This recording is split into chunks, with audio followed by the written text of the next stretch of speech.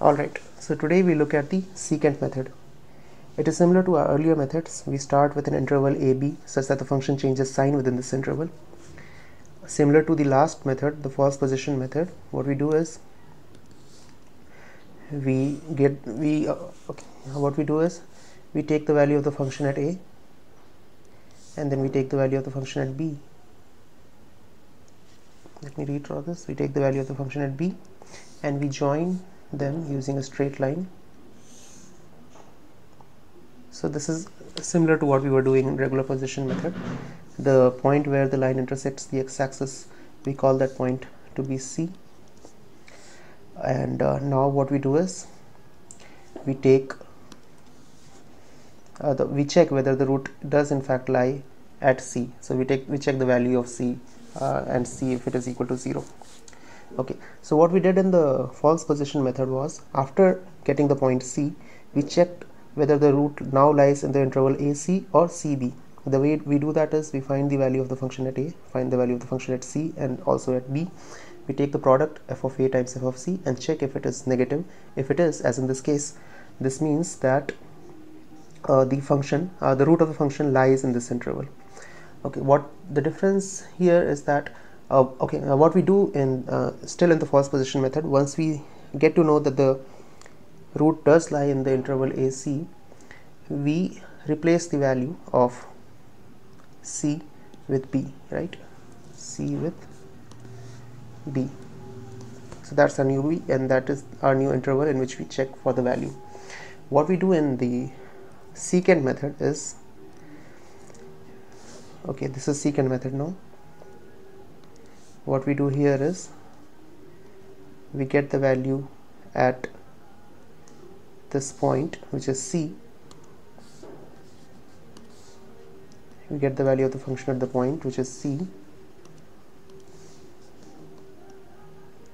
and then we update. We don't check for the interval in which the sign changes. That's the main difference between the false position method and the secant method.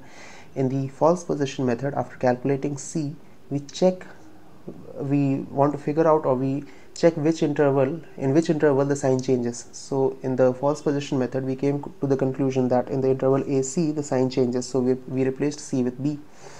But in the secant method, we are not going to do that. We don't have to do that, so that's one step less. What we do is we just simply update the values. By updating, what I mean is, so I remove A, I rename B as A, and I rename C as B, and this is my new interval.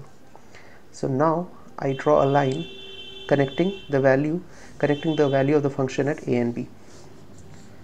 So let me draw that line. So this is a line which connects the value of the function at A and B, and it crosses the x-axis at C. So now that I have got C, I update the values. I don't look for the interval in which the sign changes. That step is not there anymore. I rename my values, I update them. So A goes away, I rename B as A and C as B. Alright, then I join a line connecting the value of the function at A and B. So the value of the function at B is this, and I connect it with the value of the function at A, which is this, and now this is my new C. One more step, we can do one more step, right? Let me zoom it. We can do one more step. So now we have A, B and C. So what I do is I remove A, I rename B as A and C as B. Now I need to join the point. Now I need to connect the value of the function at A, which is this, and the value of the function at B, which will be this, right? I need to connect them using a straight line.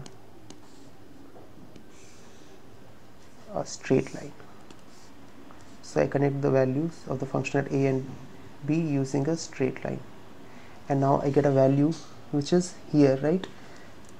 This value is very close to the root, and if I carry out one or two more iterations, then I'll get to the real value of the root. Right, so this is quite an interesting method in which, and it is simpler in the case because we are not looking for the interval in which the sign changes. We simply take the values and update the interval at each step. And how do you find out?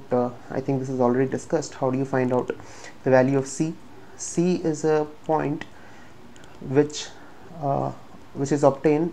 So how do we get C? Okay, so when we join a line connecting two values, and we look at the point where that line crosses the x-axis, that is our point C. So first we need an equation for a line, and the equation for a line, if for example if this was if this is f of a and this is f of b, the equation for this line would be f of b minus f of a b minus a equals y minus y1. So y minus y1 is f of a x minus x1, so x minus x1, which is a, right? And I can write this as f of b minus f of a b minus a, and this is y. So on the x-axis y is 0, so what I have left is this, and on the x-axis x is equal to c, so c minus a. All right, then I can rewrite this in terms of c. So when I do that, I'll have c equals f of b times a minus b times f of a divided by b minus a. This derivation was already done in the previous lecture, so you can look at that if you want. And now we'll head over to Octave and write the code for this function. This is f of b minus f of a. Okay, now let's head over to Octave. So let me create a file with the name Secant. Okay, I forgot to tell you why this is called the secant method, because we're always drawing secants. You know what secant is, right? It's the opposite of a tangent. A tangent passes through a single line, a secant passes through two lines. So it basically gives you the average rate of change between 2 points. So the name is secant method because we are drawing secants at every step of the algorithm. So that is why it is a secant method. Now let's write a code for this secant. Alright, I'll name it secant itself. Okay, we'll be using the same function so that we can compare the results, which was 4 times log x minus. Okay, we are going to plot it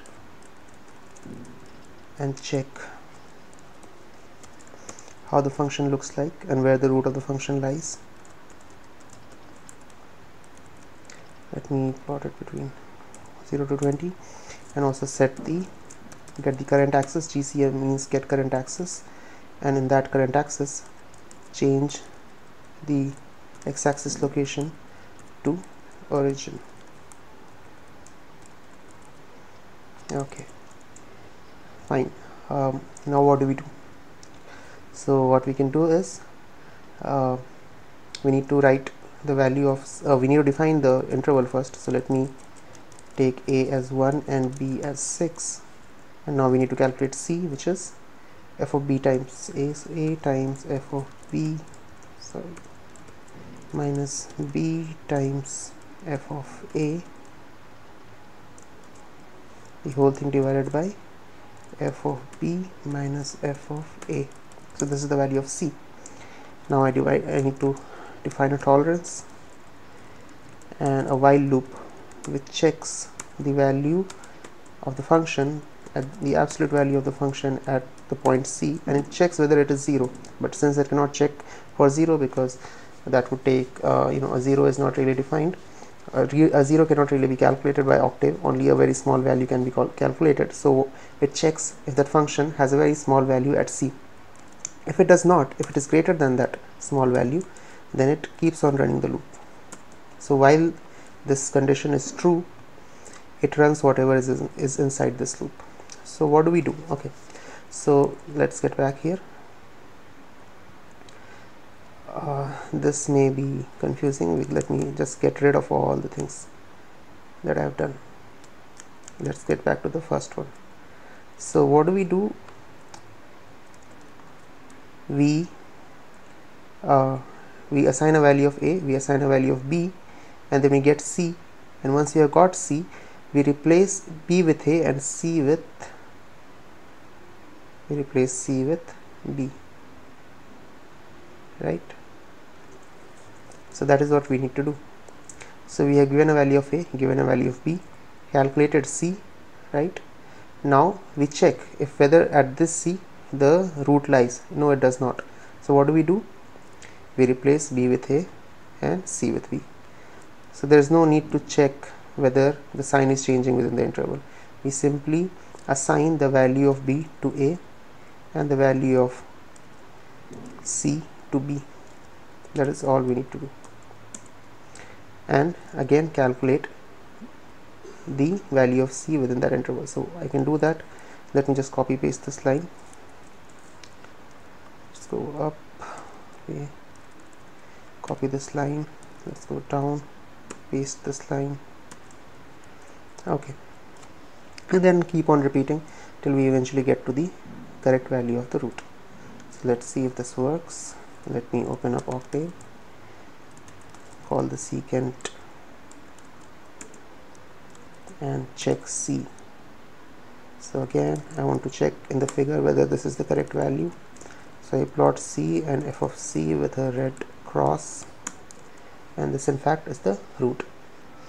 So this was the secant method. Let's look at the code again.